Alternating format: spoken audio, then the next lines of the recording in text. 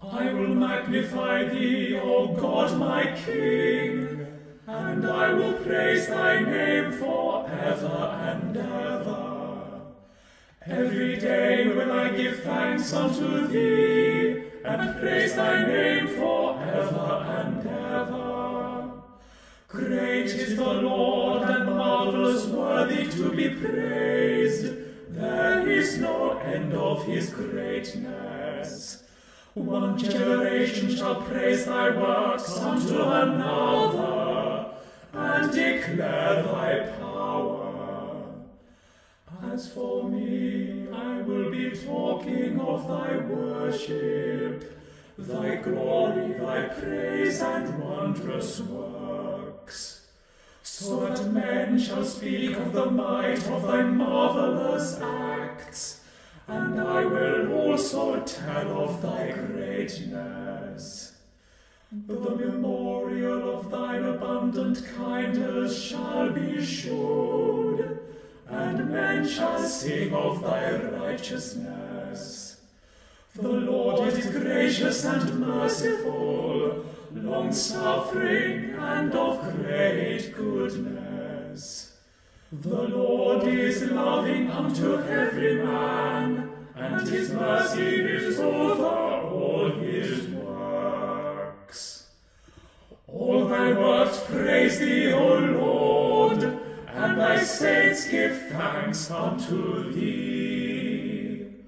Glory be to the Father, and to the Son, and to the Holy Ghost, as it was in the beginning, is now, and ever shall be, world without end. Amen.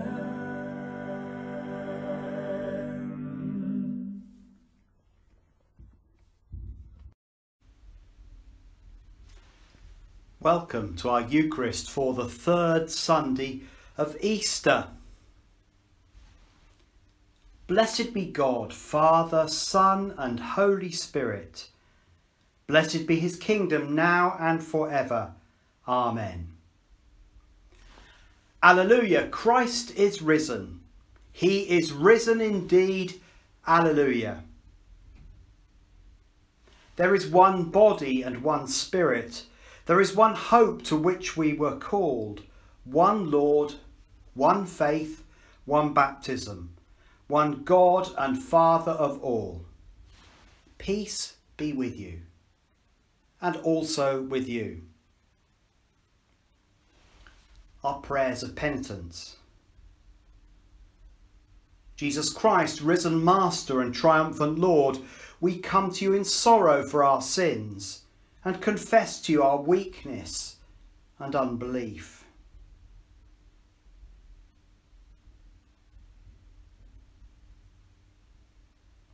We have lived by our own strength and not by the power of your resurrection. In your mercy forgive us. Lord, hear us and help us.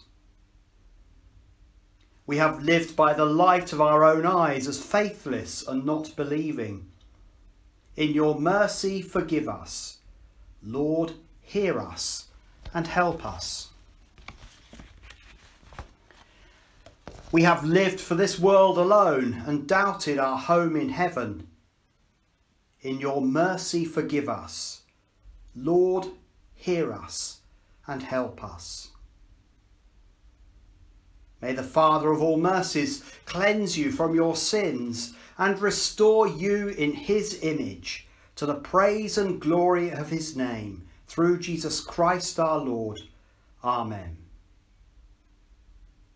Glory to God in the highest, and peace to his people on earth. Lord God, heavenly King, almighty God and Father, we worship you, we give you thanks, we praise you for your glory. Lord Jesus Christ, only Son of the Father, Lord God, Lamb of God, you take away the sin of the world. Have mercy on us. You are seated at the right hand of the Father. Receive our prayer. For you alone are the Holy One. You alone are the Lord. You alone are the Most High, Jesus Christ, with the Holy Spirit, in the glory of God the Father. Amen. And a collect for the third Sunday of Easter. Let us pray.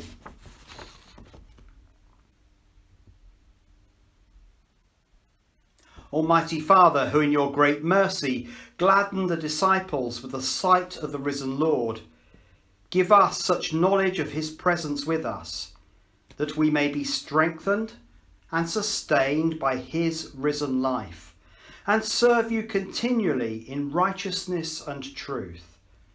Through Jesus Christ, your Son, our Lord, who is alive and reigns with you in the unity of the Holy Spirit, one God, now and forever. Amen.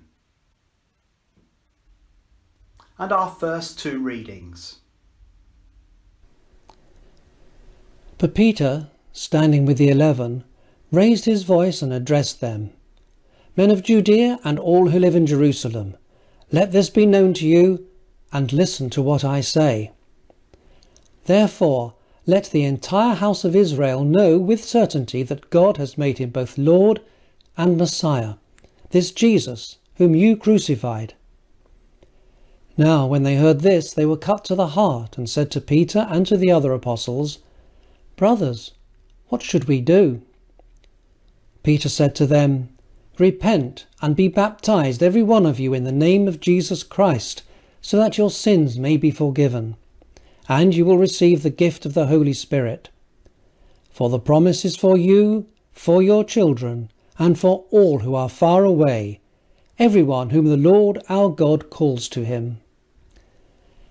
And he testified with many other arguments, and exhorted them, saying, Save yourselves from this corrupt generation. So those who welcomed his message were baptized, and that day about 3,000 persons were added. This is the word of the Lord.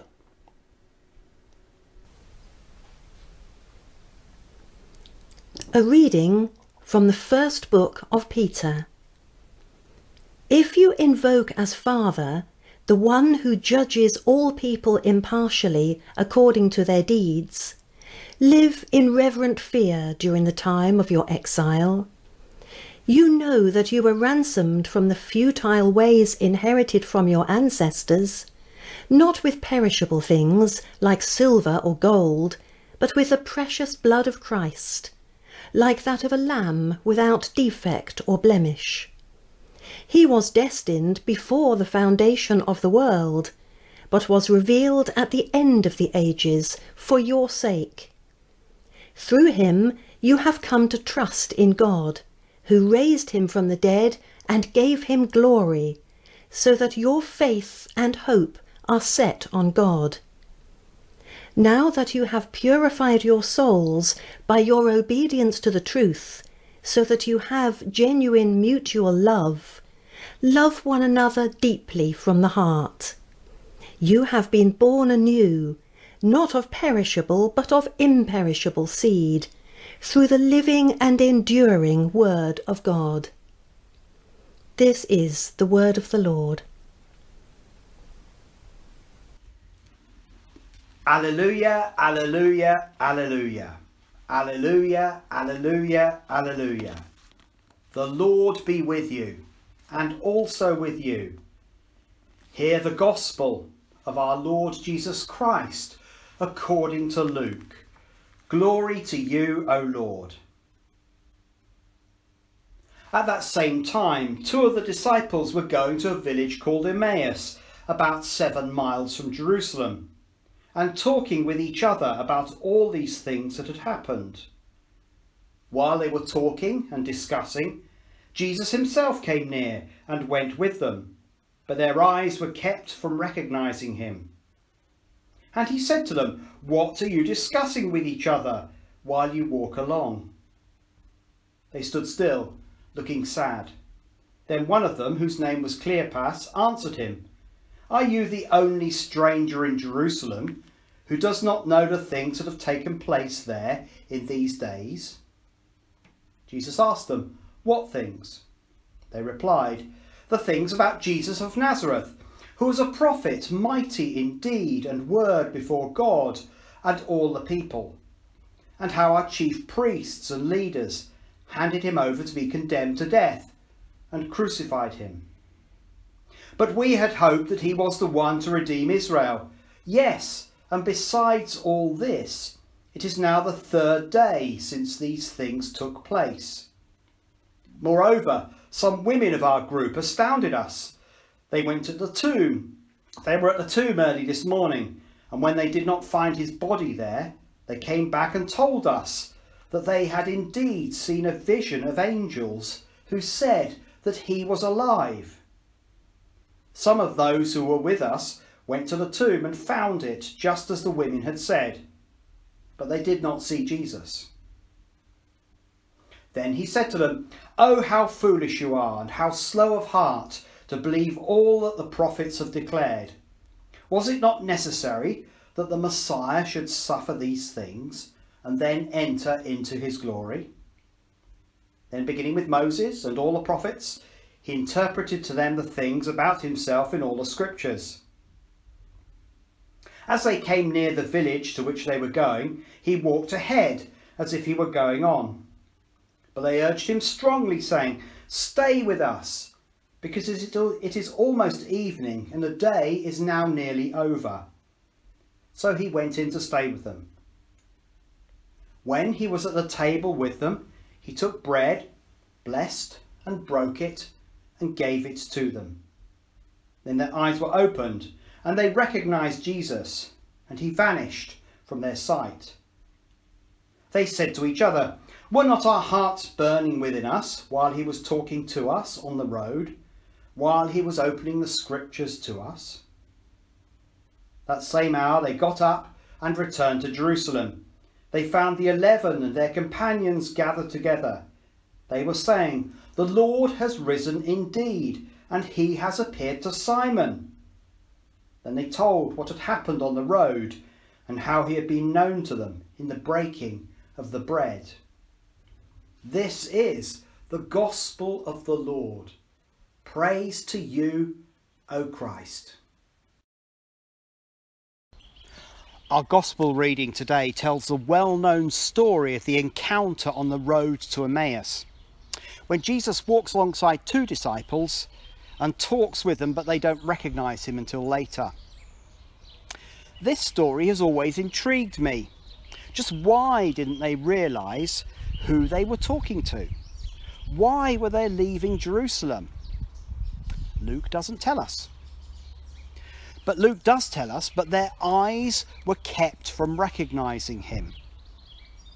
Were they so grieved by their experience and so sure that Jesus was gone that they simply didn't expect him to turn up? Did Jesus look different after the resurrection? Was his face transformed? Was he wearing a mask like some do today? We just don't know. Luke just doesn't tell us. But the story takes another twist. As they approach their destination, the 2 disciples notice that Jesus seems to be intending to keep walking. Where was he going?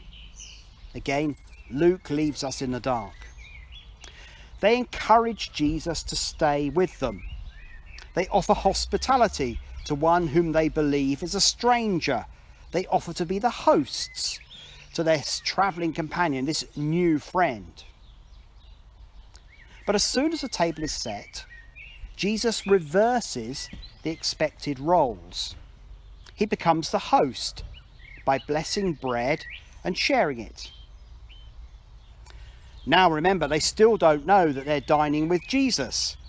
Once again, they don't realise that their dashed hopes are restored in the resurrected body of this stranger. But when Jesus does the most Jesus thing of all, everything changes. He takes bread, blesses it, breaks it, and shares it.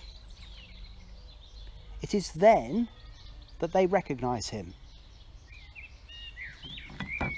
It is then that their dreams are restored. Few things are more painful than dashed hopes. And so before Jesus interprets scripture, before he breaks bread, he does two things. He comes alongside them, comes alongside these forlorn disciples, and he asks them to name their loss. That's a pretty good pattern for us to follow. Before we talk, before we explain, before we invite, we come alongside and we listen.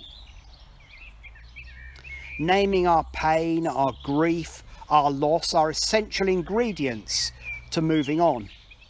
Not erasing them or trying to forget them, but transcending them so that they are no longer what defines us. Naming our pain creates the room to be surprised. The disciples are disappointed because they misunderstood how God was working to save the world. Expecting a God of power, they got one of vulnerability. Expecting a warrior, they got a suffering servant. And while it might be tempting to have a go for their lack of understanding, I think it's important to recognise that pretty much everything they had experienced or been taught made it impossible for them to imagine God's work in Jesus. Seen this way, Jesus' words about hearts as foolish as they are slow to understand are less rebuke than they are lament, grief at the pain they suffer. To put it another way, while the disciples may be disappointed because they misunderstand God's work, their pain and their grief are really real.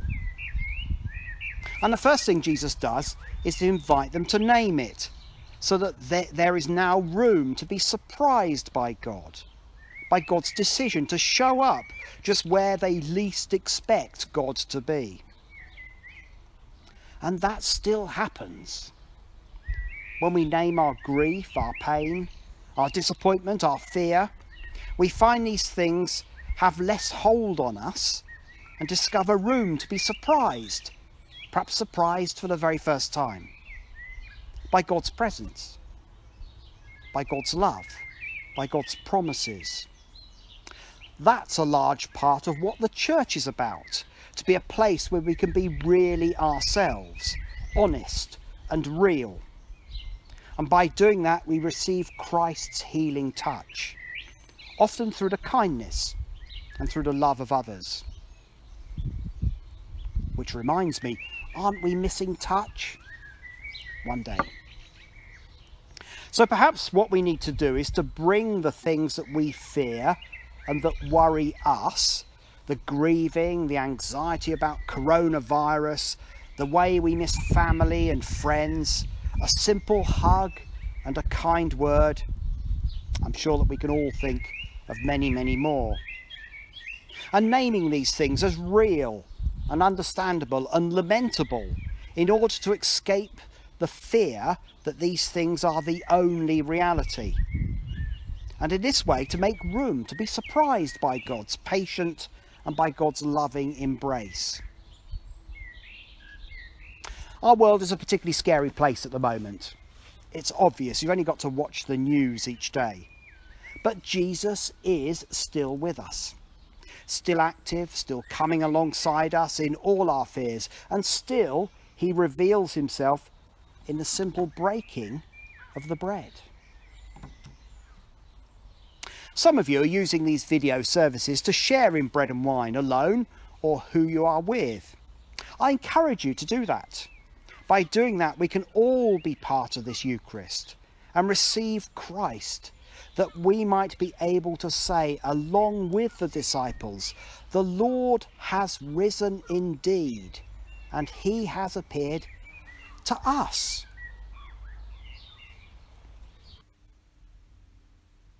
And the Creed. We believe in God the Father, God Almighty, by whose plan earth and heaven sprang to being, all created things began.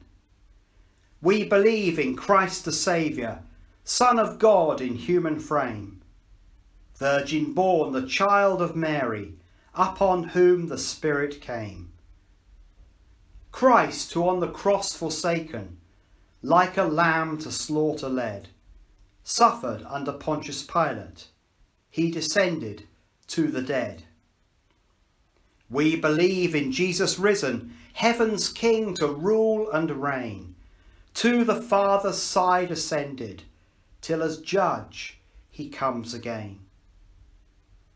We believe in God the Spirit, in one church below, above, saints of God in one communion, one in holiness and love.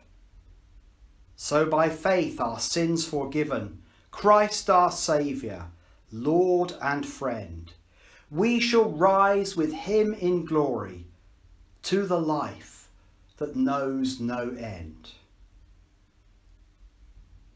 And our prayers of intercession, let us pray.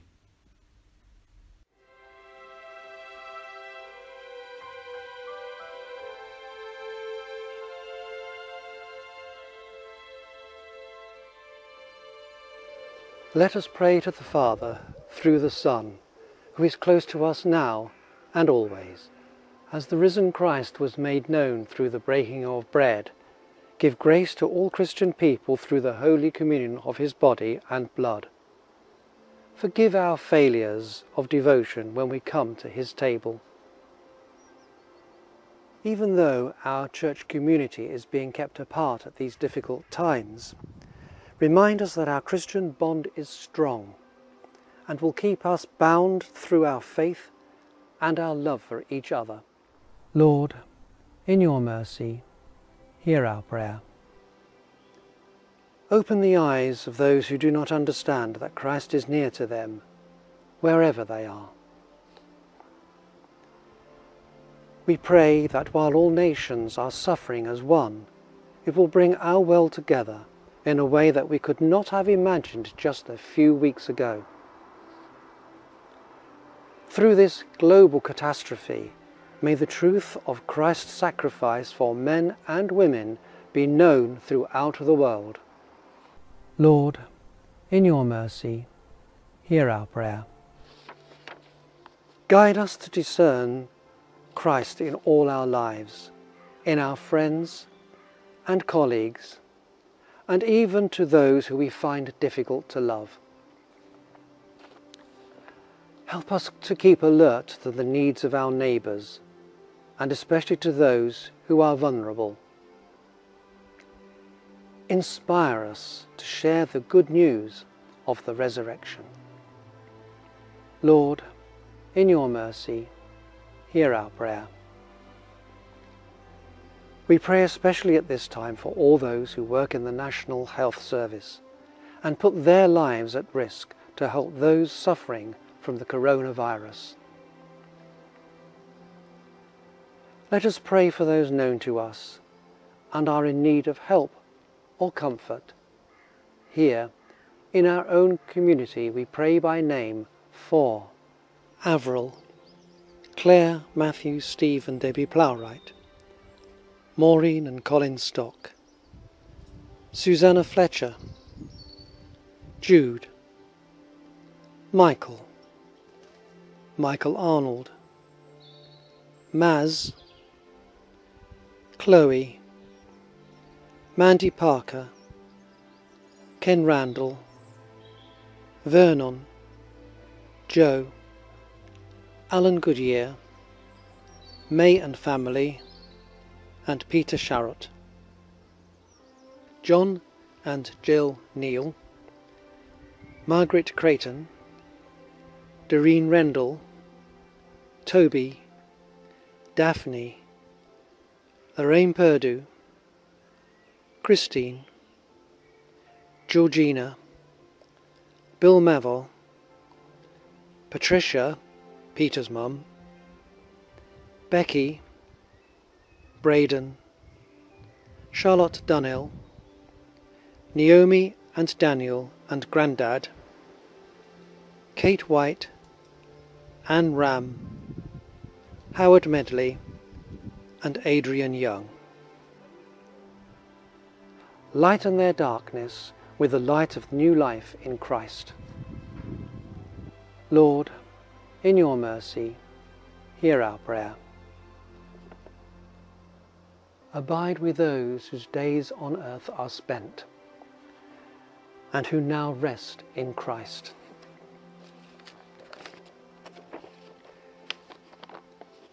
We remember particularly those who have recently died in bleak isolation, afraid and without the comfort of their surrounding loved ones. We remember by name those recently departed.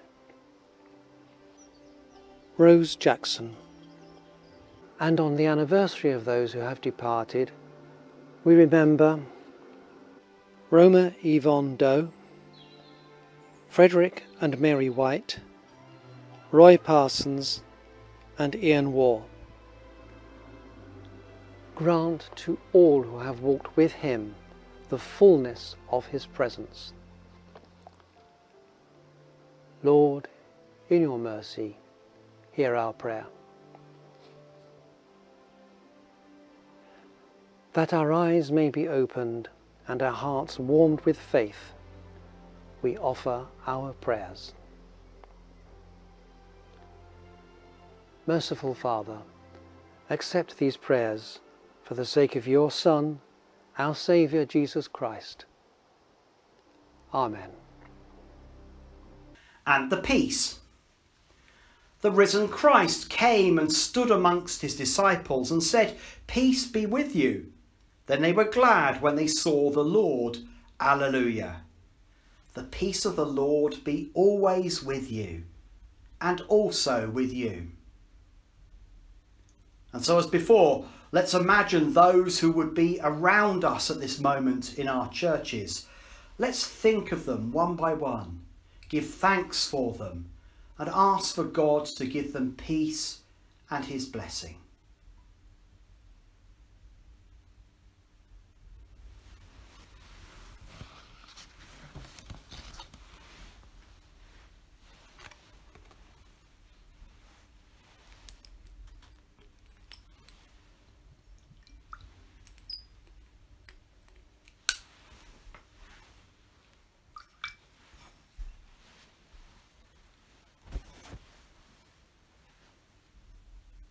Blessed are you, Lord God of all creation. Through your goodness we have this bread to set before you, which earth has given and human hands have made, to become for us the bread of life.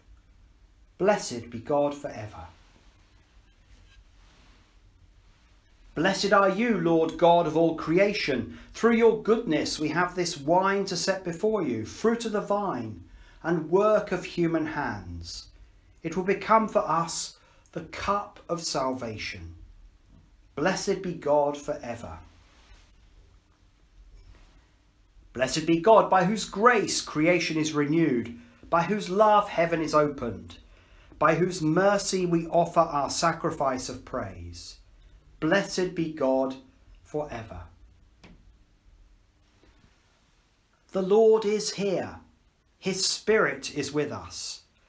Lift up your hearts. We lift them to the Lord. Let us give thanks to the Lord our God. It is right to give thanks and praise.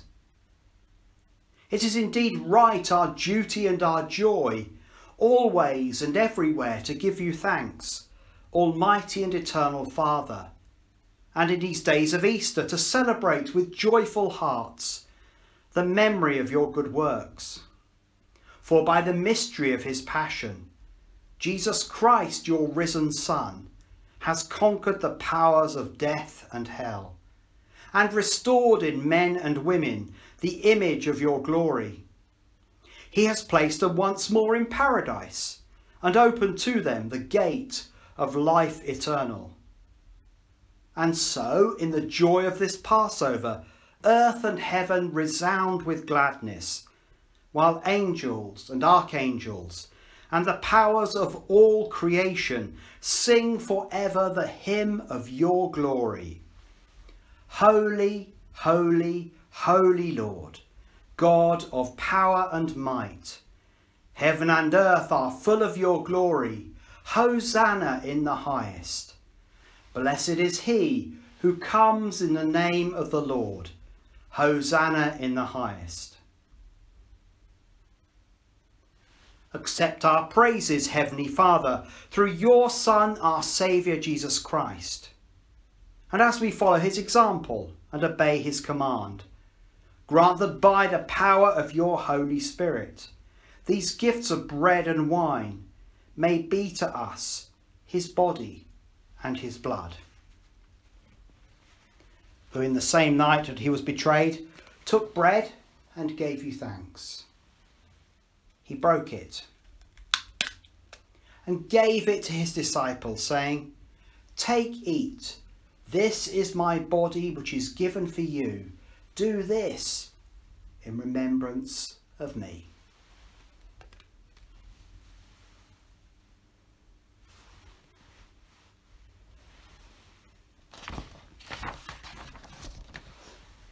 In the same way, after supper, he took the cup and gave you thanks. He gave it to them, saying, "Drink this, all of you. This is my blood of the new covenant, which is shed for you and for many for the forgiveness of sins. Do this as often as you drink it in remembrance of me."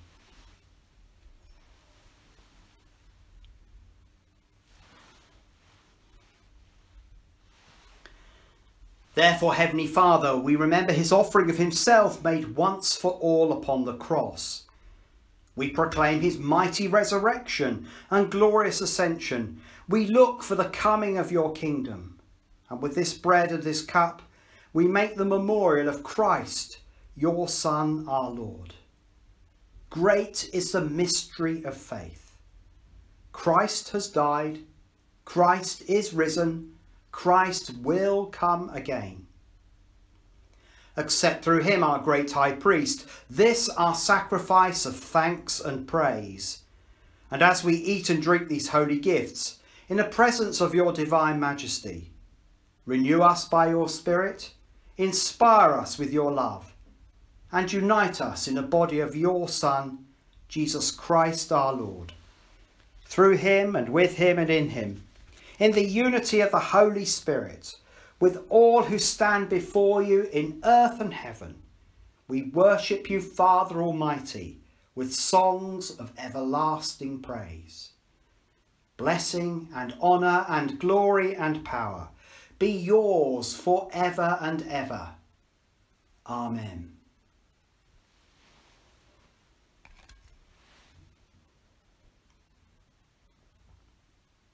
Rejoicing in God's new creation, let us pray with confidence as our Saviour has taught us. Our Father, who art in heaven, hallowed be thy name. Thy kingdom come, thy will be done on earth as it is in heaven. Give us this day our daily bread, and forgive us our trespasses, as we forgive those who trespass against us. And lead us not into temptation, but deliver us from evil. For thine is the kingdom, the power and the glory, for ever and ever. Amen. Jesus says, "I am the bread of life. Whoever eats this bread will live forever." Lord, our hearts hunger for you. Give us this bread always.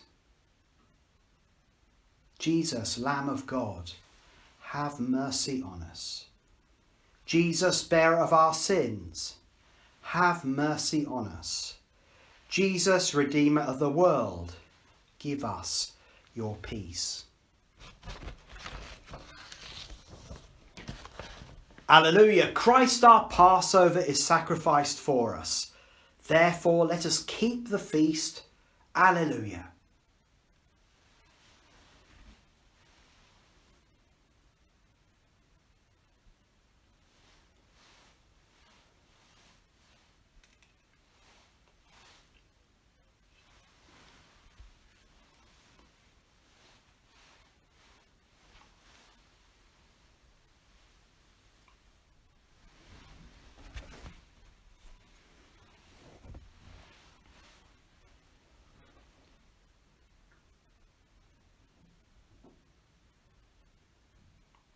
and the post-communion prayer for today.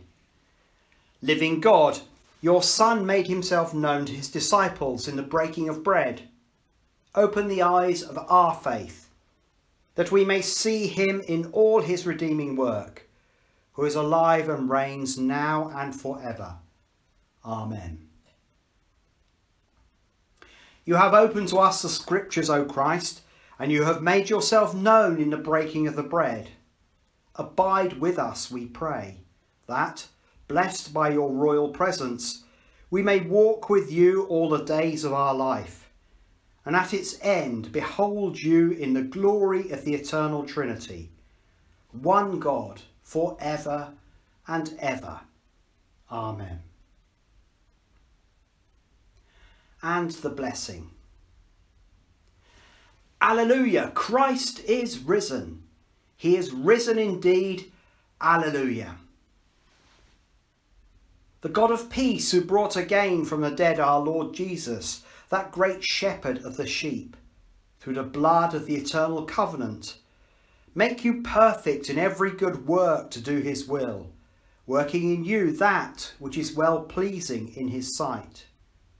And the blessing of God Almighty, the Father, the Son, and the Holy Spirit be among you and remain with you always. Amen. With the risen life of Christ within us, go in the peace of Christ. Alleluia, alleluia. Thanks be to God. Alleluia, alleluia.